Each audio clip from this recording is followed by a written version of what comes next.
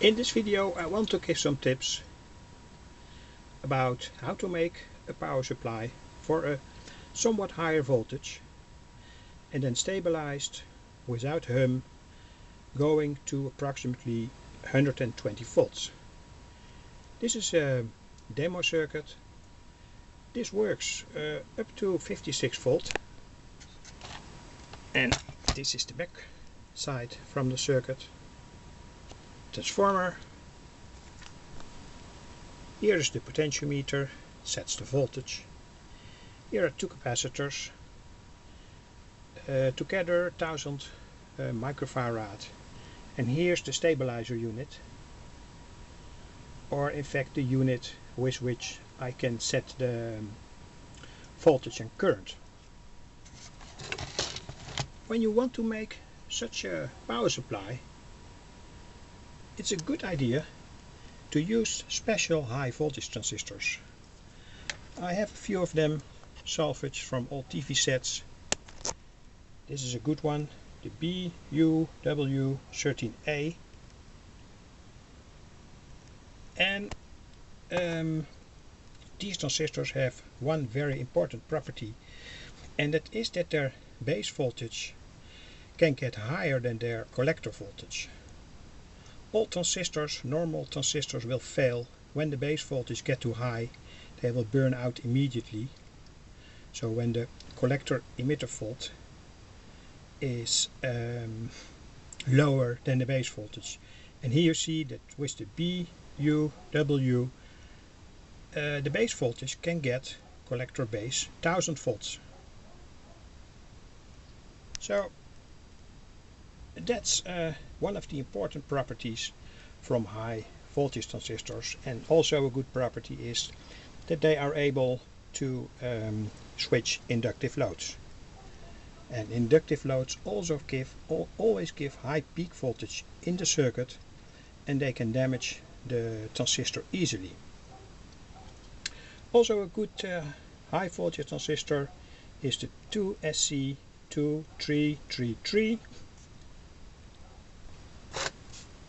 and you have to connect them in a Darlington configuration. And the first test that you always must do in that case is whether the amplification from the Darlington is enough. And you may find that amplification by multiplying the amplification factor from the one transistor by the amplification factor from the second transistor. So when they both are 10, the total current amplification here is 100. One problem with these transistors is that they don't have a very high current amplification, and then I mean that it is not easy to measure that current amplification. So the best thing to do is make a test circuit with two high voltage types, add a protective resistor here, and this is only an example, and here is the load. And the first thing to do is to make a provisory test whether the whole circuit works fine. On higher voltages there are bigger risks of shortcut, so here I have the protective resistor from 240 ohms, and that's calculated in a very simple way. Let's say the maximum current is 500 milliampere, the maximum voltage 120 volt, and then we find by Ohm's law that this is the resistor where this maximum current belongs to. So that's very easy to find out. This potentiometer sets the voltage on the base. There's a very small voltage drop here, and here we have the output voltage. This provisory circuit is the first that you can do to find out whether the both high voltage transistors have enough amplification to drive the load properly. When you find out it, you can make it in a more definite way. By the way, when you add a capacitor here, you will see that the hum suppression is extreme.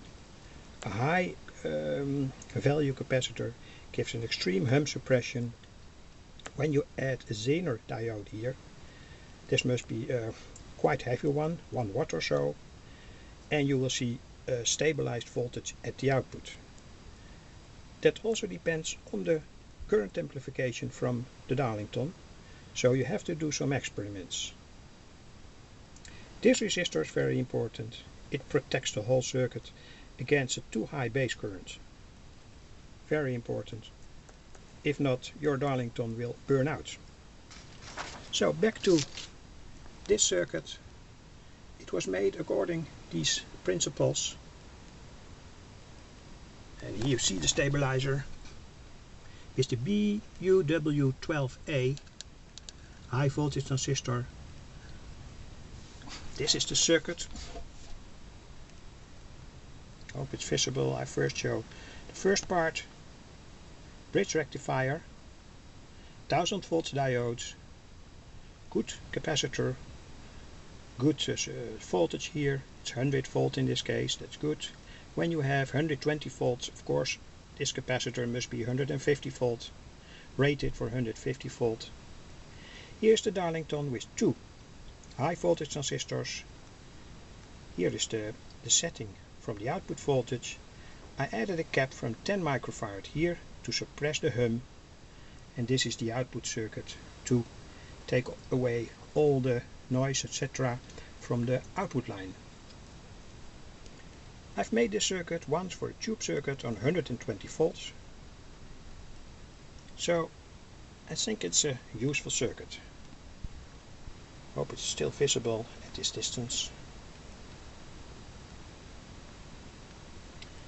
These are the connections that I've used between the 2 high voltage transistors.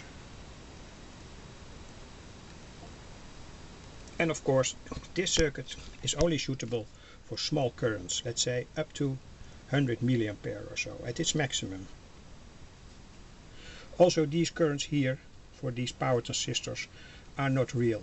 They are quite high, far too high.